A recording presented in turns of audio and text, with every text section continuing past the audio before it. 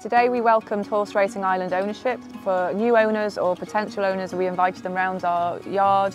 Just to show the normal routine of a morning here. So we rode out 2 lots, a 7 on both lots, and some older horses here that we've raced successfully on the track, and then some youngsters.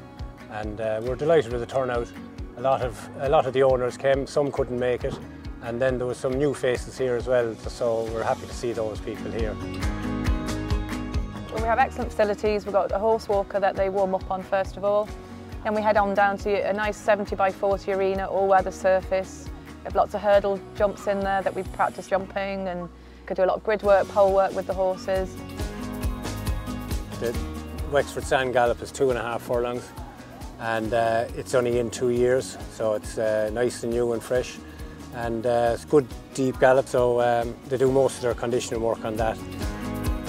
Yeah, and then we have the lovely river that runs through the farm there, and we take them for a cool down and a splash around, and it's great for getting the legs cold, and I think it's a nice bit of relaxation after the gallops.